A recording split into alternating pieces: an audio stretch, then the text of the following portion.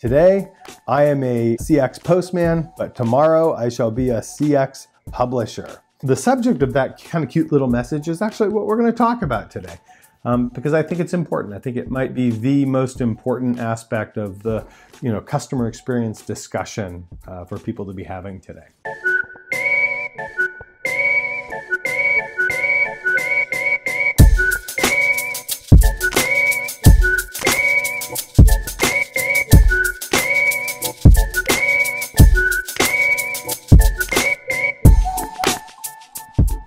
Hey everyone, welcome back to 40 Billion Reasons. I'm Max Israel.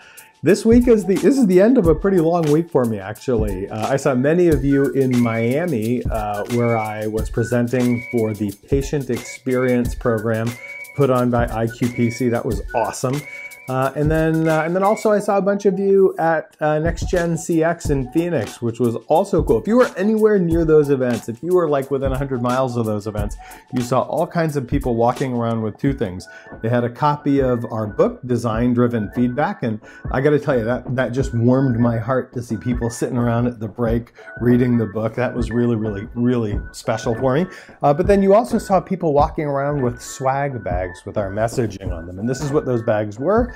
Today, I am a CX postman, but tomorrow I shall be a CX publisher. And the subject of that kind of cute little message is actually what we're going to talk about today, because I think it's important. I think it might be the most important aspect of the customer experience discussion for people to be having today. Here's what I mean.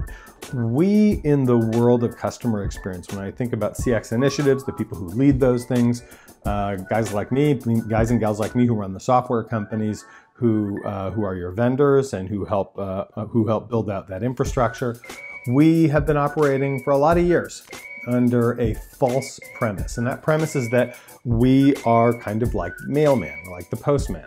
We collect data here, and then our job is done when we deliver it there. And that you may recall a few weeks ago in, I think it was episode 3, I shared an example of when that went tragically wrong and how that could hurt, that manner of thinking could hurt an organization. I shared the story of the pudding cup, a hospital chain where they were asking for feedback in kind of an old school way, and a patient who had been in for surgery. She had breast cancer and she was getting treatment, and that involved some surgery. And she had a moment where she was just overwhelmed with fear. She was in her room and she was overwhelmed with fear and panic. And a nurse did something really, really wonderful. She saw what was happening and instantly responded by reaching over to the food cart and giving her a pudding cup. And then she squeezed her shoulder and said, "Hey, listen, enjoy the pudding. And I gotta tell you, you're gonna be okay. We're gonna take care of you." And in that moment, this patient just really felt better. She felt reassured. It was just wonderful. But everything went to hell as soon as the hospital asked for feedback about that patient's experience, because the patient kind of filled out like one of these Press Ganey surveys or something and checked a bunch of boxes mechanically, and in the comments she wrote, "Thanks for the pudding cup," right? And when that found its way to the nurses, they were repulsed. I mean, they were just really offended. They cared for this woman, sat with her, watched over her all night, and taken care of her, and the only comments they got back were "thanks for the pudding," or "the pudding was great," or something inane like that. And it made them feel completely trivialized. What happened there? What happened was that the hospital and the people involved with getting feedback thought of themselves like postmen. They said, "I just have to collect some data. I don't care how good the data is or whether or not it has a story, a real human story being told in it, and I just have to deliver it, and then my job's done." What we need you to do, and what we think the future of our industry really requires, right, is pushing the boundaries of both of these things out. And there's actually a really good model for this. The model is publishing. Think about your favorite newspaper or magazine, right? Because what did the publisher have to do? The publisher had to do two things very successfully.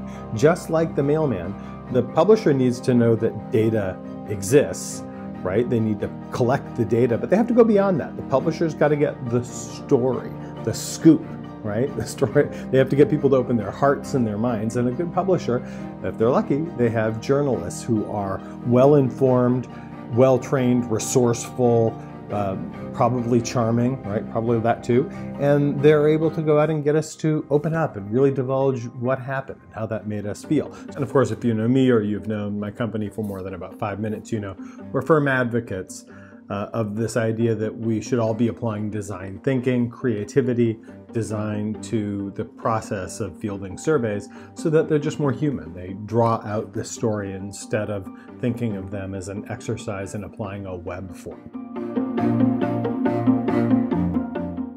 Okay, once they've got the story, they actually need to do something just like the mailman, just like the postman. They need to deliver the data. But they have to go beyond that. The mailman's job is done once data is delivered, but the publisher has to make sure the data engages, right? Think about your favorite newspaper or magazine. I promise you that publisher thought very hard about you.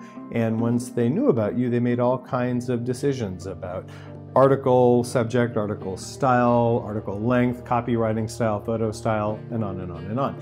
And if they were successful, then they got you to engage. You actually pay to engage. You'll buy the magazine, right? That idea of going from being a postman to a publisher is so important because the critical failing of our industry and of so many CX initiatives is that they fail to really engage the front line. They really fail to engage employees everywhere.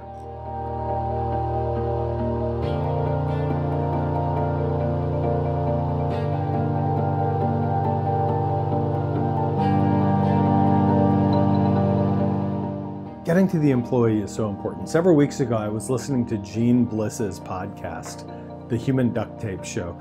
She was interviewing Charlie Heron, who's Vice President of Customer Experience at Comcast. And he said something really spot on. He said, you know, if you read a customer experience book now, but certainly in the coming years, chapter 1 will be about the employee, right?